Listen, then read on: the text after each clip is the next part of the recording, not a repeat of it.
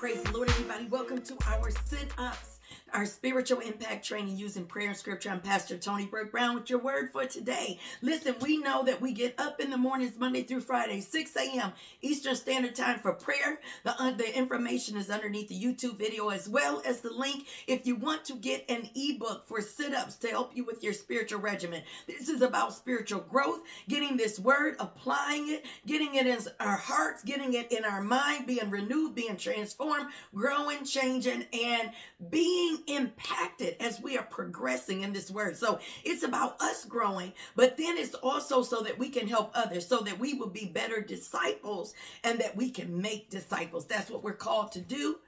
That's what we're called to be. And so we want to get this word today. And again, get your pen, get your paper, get your Bible. You want to write down the verses of scripture, because then you go back and you do your spiritual exercises so you can be spiritually fit. You don't just listen to somebody else tell you some things and read some scriptures, but you get that information and then you go back and you study and you nurse and rehearse it and meditate on it and get it all on the inside, that the word dwells in you richly, that you are growing, changing, progressing, and being impacted and impacting those around you. So what we want to talk about today is about pressing forward. We want to talk about forgetting what's behind. We want to talk about what makes people stagnant and stuck, and we don't want to be that. So what we're looking at today is, you envision yourself, right? You're on your way to a destination. You're driving or riding in a car. And let's say that you're going where you have to go. It's a far distance. But you begin on that path and you're headed in that way, and you see that you've made progress. You see that you're not at your original starting point, but you are still a bit ways from your destination. So you continue to go, and then you will eventually arrive at where it is that you need to get to. However, if you choose to either stop where you're at and you're tired of the journey, you're tired of the riding, you're tired of the driving, and you decide, you know what, I don't want to go all the way west or all the way east or all the way north or all the way south. I'm just going to settle right where I'm at, right in the middle. I was coming, you know, from way up north, and I was going way down south, but you know what, somewhere in the middle, I decided either, you know what, I'm going to just stay right here and this is good. Or I really miss it up north. I really miss the cold weather. I really miss, you know, what it looked like that way. I really miss the people that I left behind. And so I'm no longer going to continue on this path, on this road, and on this journey. Well, guess what? You will never see the south. You will never see where you were originally headed. You will never see the end of your destination. You become stuck right where you stop, or you go back and you revert back and you end up back where you started. So your journey was wasted. You either end up at the beginning point or you end up stuck in the middle. Not a place that you want to be if where you're going is a place that you need to be, that you were called to be. So I say all of that to say, let's look at some verses of scripture. Let's first look in Luke chapter 9, verse 62. You want to make sure that you are writing these verses of scripture down, right? Because you want to go back.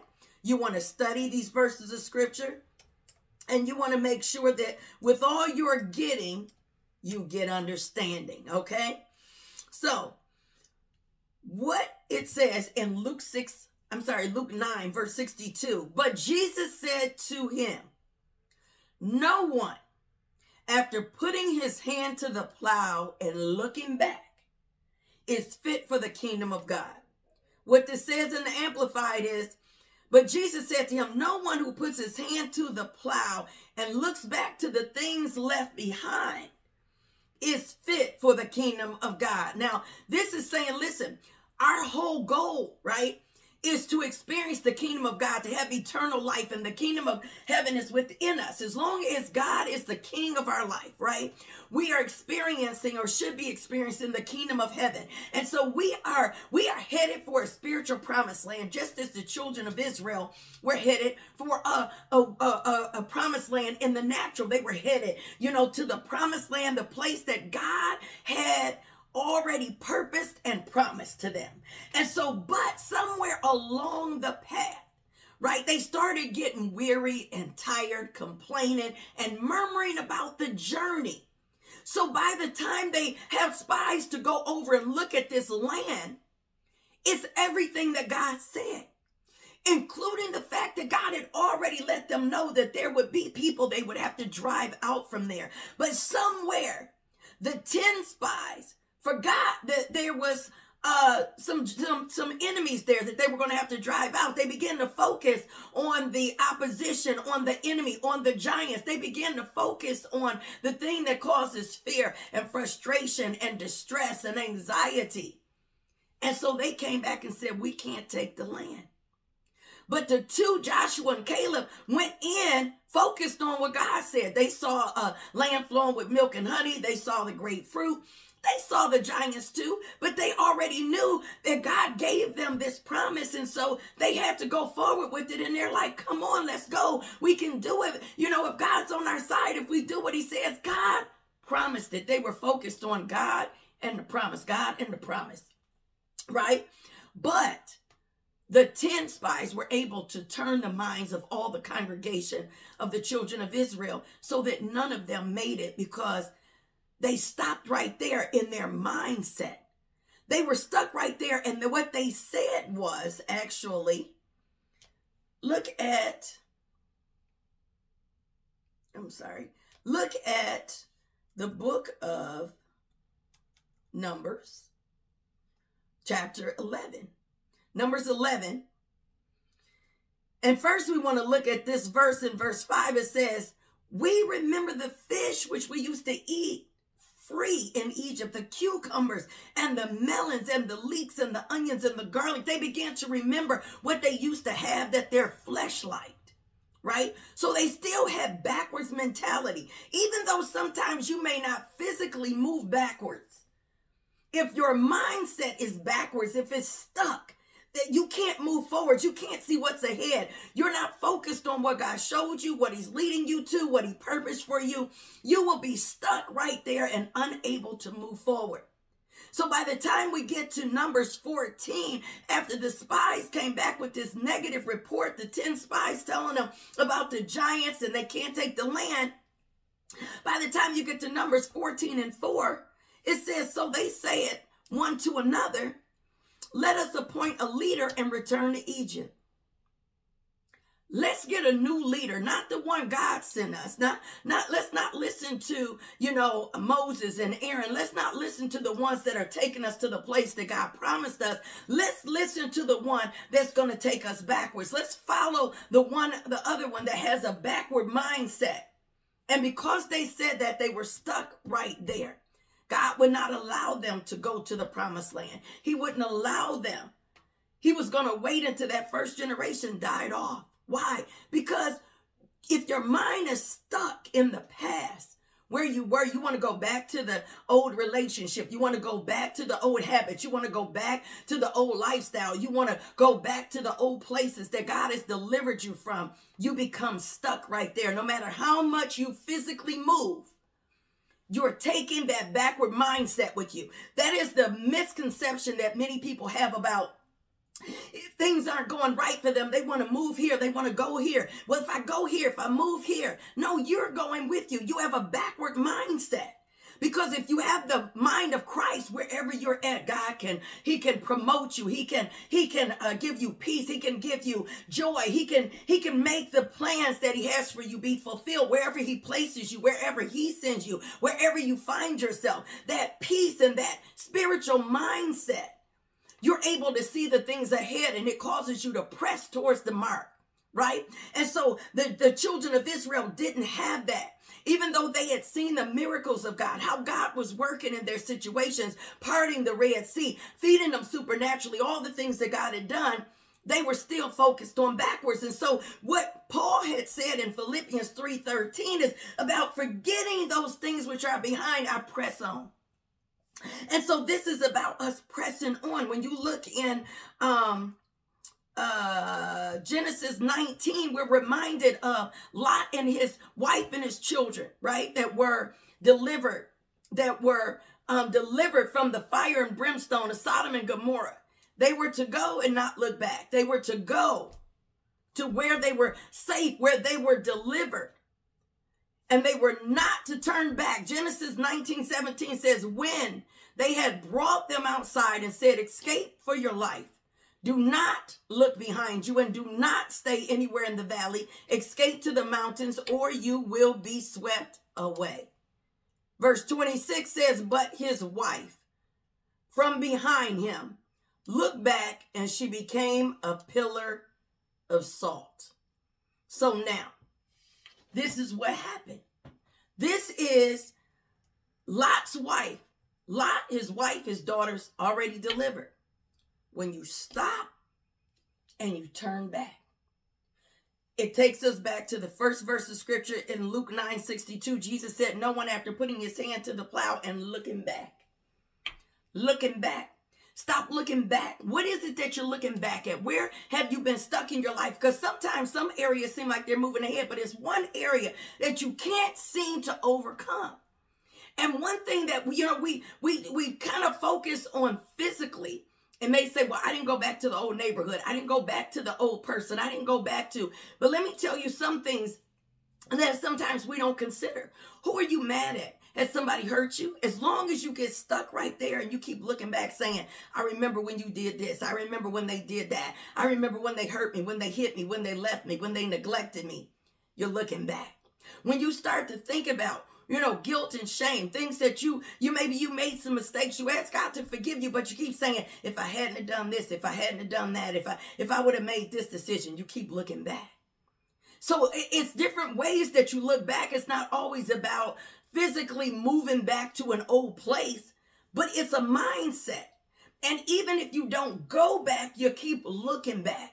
You have to forget those things which are behind. And so I know that we've gone over these scriptures, before, but I want you to look at it differently today as you go through these scriptures, as you examine yourself. Don't look at physically. Don't look at only relationships or habits or lifestyles. Look at what's stuck in your mind. What are you thinking about that's from the past that's making you not be able to move forward? And this is what I mean. If a person is holding on to unforgiveness from some things that happened to them, some abuse, some hurt, some pain, some brokenness, they nurse it and rehearse it, keep looking back, thinking back, looking back, thinking back. Your next relationship is going to be toxic. Your next association, your next connection is going to be toxic. If you think about how you failed before, how you made mistakes and how you did the wrong things and you keep thinking, I failed. You begin to see yourself as a failure. And now you're afraid to move to the next thing. It causes fear, so you're stuck. So now don't just look at physically going back, or connecting with the same people. Think of a backwards mindset. And think about how the children of Israel were thinking about what they used to eat. And they were thinking about, but when you do that, you forget the things that you ought to remember and you start remembering things you ought to forget. What do I mean? The children of Israel could remember the food that they used to eat because they didn't want to eat that manna. So they're like, remember we had leeks, we had cucumbers, remember that? But you forgot that, that Pharaoh had them throwing your babies to and under in the Nile River, killing them. Did you forget that? Did you forget the bondage, the slavery that you cried out to God to deliver you? So when we want to get our minds right, we have to forget those things that are bondage, like unforgiveness and bitterness and guilt and shame and worry and fear and all of the things that lock the mind. Because remember, that is what needs to be renewed in order for us to be transformed. We can't move forward with the old mind. The mind has to be renewed. It has to become spiritual. It has to be the mind of Christ. It has to be thinking on things above. It has to be focused on God. Change your mind, change your life. So we're going to wrap up in prayer. Don't forget to hit the subscribe button and the bell. Write down these verses of scripture and go and find verses of scripture to meditate, including these that tell you about people either moving forward or being stuck.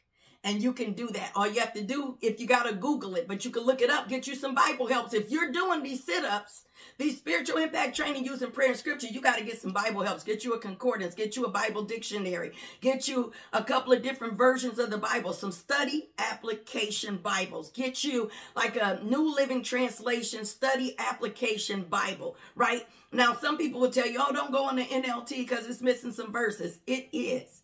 There's probably 16 verses missing, something like that. But if you have a Bible and you're studying this, especially if it's a life application study Bible, but the study Bibles, if you look, people are lazy and they just listen to what they hear. If you look down in the notes, if you look down where the asterisk is, it always shows you what that verse is. It may not be up here, but it's on the same page. It's right there. So you have to study. You can't just go by what other people say. But the NLT is plain English. If you don't like that, get you a New King James Version Life Application Study Bible. Why do I say Life Application Study Bible? Because it has good commentary notes, references. It helps you to be able to compare scriptures. It'll tell you you can connect it to these scriptures, connect it to those scriptures, so you can go back, get some background information. It gives you study information on the different people in the Bible, background information, who they were married to, who their kids were, what their strengths were, what their weaknesses were. It gives you some more to study, so with all you're getting, you get understanding. Amen. So get you some Bible study help so that when we do these, then you can go back and do yours. You got to dig for it. When you have to do the work, it remains in you. You are able to retain it. So we're going to close out in prayer. Father, in the name of Jesus, we bless your name and thank you, God. We thank you for your word. We thank you for changing, renewing our minds that we can move forward, forgetting those things that are behind. It's the mind. Help us, Lord God, to think ahead, to reach ahead, to press forward, Lord God. Father, to reach to those things that are before us. Help us, Lord God, to run this race with patience, not to quit, not to faint, Lord God, not to quit or give up in the midst of it, but to continue the journey, to go where you send us, do what you tell us to do, accomplish that which you purpose for us, walk in the plans and the order steps, because we know the steps of a good man are ordered by the Lord. We thank you, Lord God, for continuing the good work you began in us until Christ Jesus. We give you all praise, glory, and honor in Jesus' name. Amen. God bless you. Love you to life. I'll see you the next time on our sit-ups. Don't forget to join us in the mornings, Monday through Friday, 6 a.m. Eastern Standard Time for prayer. Facebook Live, Instagram Live, and the phone line. Information down below. God bless you.